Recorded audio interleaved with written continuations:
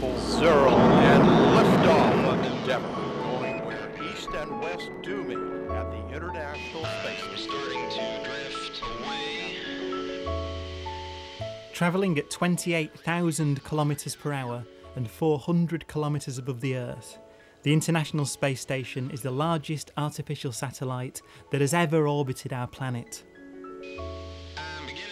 The ISS functions as an observatory, laboratory and workshop where astronauts from around the world have been living on board in zero gravity conditions for the past 10 years, some staying up there for more than 6 months at a time. I'm getting some pretty good oscillations. A couple of months ago, I was offered the chance to speak to the astronauts on board, and it wasn't an opportunity I was going to turn down, even though at the time I was in the middle of Africa. I'm just a few minutes away from talking to the International Space Station, which is something that I've never said before. Phone call to space. Now, I remember in 1981, the first space shuttle launching, John Young and Bob Crippen piloting it. It's etched into my memory. So to make a phone call into space, into orbit, just to speak to them, just to have that small connection for a small piece of time with that greatest of human endeavours, excites me. Standing by were Flight Engineer Scott Kelly, Commander Doug Wheelock and Flight Engineer Dr. Shannon Walker. Now, you might think that it'd be really complicated making a phone call to space, but actually all I needed was an ordinary phone line.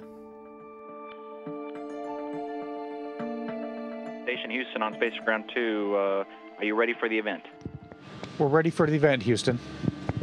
BBC in the live Stargazing series, this is Houston. Please call station for a voice check. Station, this is BBC Live Stargazing series. How do you hear me? At BBC, we've got you loud and clear. Welcome aboard the International Space Station.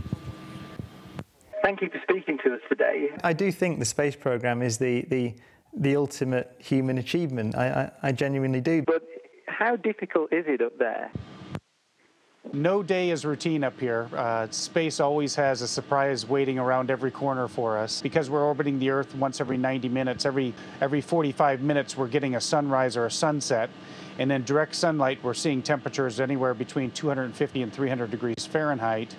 And then when we go into eclipse on the backside of the Earth, the temperatures can plummet to 275, 300 degrees below zero. And spacewalks, are they genuinely a different feeling from being inside the shuttle or inside the space station? And you open that hatch, and the only thing between you and the vacuum of space is that thin visor.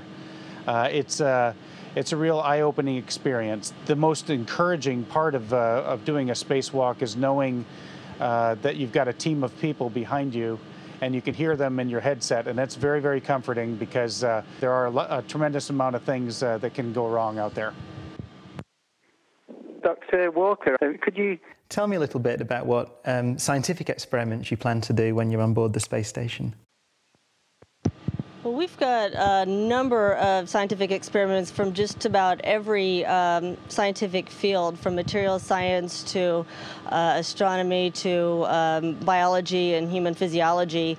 And so a lot of what I'm doing actually is the human physiology side, where I'm using myself I'm being used as a test subject to study some of the effects of being in space on the human body. How would you answer people who don't think that human exploration is valuable? As humans, we need to keep moving forward as a society and not stagnate. So we need to keep pushing the boundaries and keep exploring.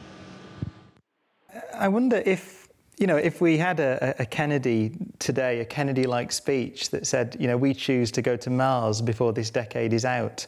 Do you think that we'd be in a position to do that? Do we know enough to make that next great leap into the solar system now, if we had the will and the money?